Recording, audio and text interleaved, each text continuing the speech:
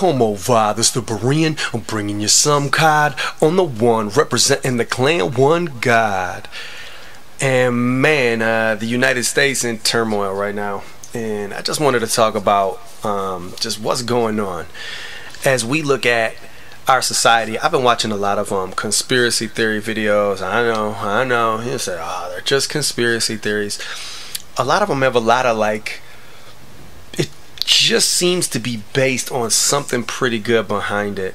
One I was watching was the fall of the United States of America and why we've fallen. It was done from a Christian perspective, as they talked and showed how United States is falling away from God and falling to idolatry and false gods such as Islam. And he showed different areas throughout the world what had happened in Islam. And one lady was on a documentary. She was talking about Sweden, and she was talking about how she loves her nation. Her family's been there since the 1800s, and she said now we have more rape, than anywhere, any place. And there are, I forgot, so many governed territories where police will not even go because Sharia law there takes place. The Islamic law takes place. The Muslim law is in charge. And the police are terrified even to go in there because they will get shot at instantly. This is our territory. And we're coming there to America, man. We're coming there. We're getting real close. Dearborn, Michigan, voted 4-3. They lost to put in Sharia law. So it's something that's coming to America. It's something that if you are a born-again Christian, you certainly don't want. Trust me, if you are an atheist, you don't want Sharia law. You don't want Islamic law coming here. And so as we look at the presidency and we're seeing Donald Trump possibly come in, man, people, I didn't want Donald Trump. Who did? Who actually thought in their right mind, I want to vote for that person? How did he get this far? I have no idea. If you're a rationally thinking person, he's ludicrous, man. He's out there. But one thing he does do is at least speak his mind. He doesn't hold back. I see that they like that in him, but he contradicts himself so much, changes what he's saying so much. He hasn't made his mind up on a lot of issues, but at least he's speaking outright. He doesn't hide. He doesn't seem to go back on the topics. Again, I'm from Wisconsin. My pick was Scott Walker. That's who I wanted. He's an amazing man. He's turned around this country. This state. He's done amazing things in this state for our unemployment and for our work conditions here. But I went to Ben Carson and of course Ted Cruz, and I really wanted Ted Cruz when it came down to it, and of course he didn't make it. We've got Trump.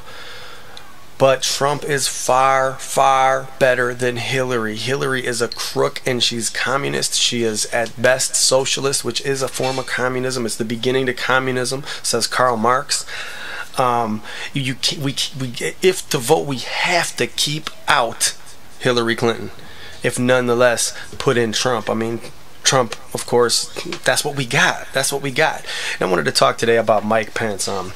We have something here called WVCY. It's a radio station. They have a TV station, and the TV station is aired throughout the country. You can get it online, but they have a news program called CBN News, Christian Broadcast News. And it is all looking at the world from a Christian viewpoint, from a biblical viewpoint. And it's amazing news. They talk about things all around the world, things that you won't see on your regular news. They're going to show you more of a true view and aspect of what's going on around the world. It's pretty cool, and I love watching their news program. I hope you guys would get into it. You can catch CBN News online, and you can watch. I don't know if you can watch it, but they got the website there. You can go read their main articles as to what they're trying to speak and get forth to you. But they did a thing on Mike Pence, the governor of Indiana, and Mike Pence gave his testimony of coming to know the Lord Jesus Christ, and he's a Christian, and he is a dedicated Christian, and he's turned around Indiana, and Trump has chosen him as his vice president. So man, there is hope. Mike Pence said he likes to wake up every day reading the Bible and praying. And not only that, we are seeing that he said that he likes to pray the prayer of Solomon in 1 Kings 3, where Solomon prayed to have knowledge, to understand good and evil, to govern this people. So we're seeing that this man is coming in with a biblical viewpoint and a biblical opinion of how the country should be run, and he's going to be vice president. This is huge.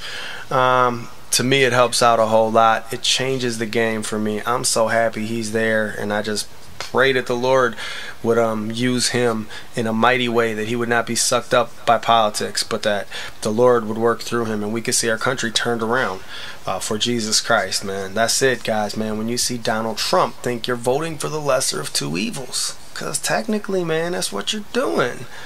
Hillary is nuts. She's a liar. She's wicked. She's evil. She's part of the organization that's trying to take us down. I go see the movie Hillary Clinton and the Secrets of the Democratic Party by Dinesh D'Souza, man, and learn about them. They're here. They're not a joke. They're messed up. The Democratic Party is, they want to take God out. They want to put in unrighteous laws, and they don't care how they do it. And Islamic law is going to come in, and we're through when it does, man.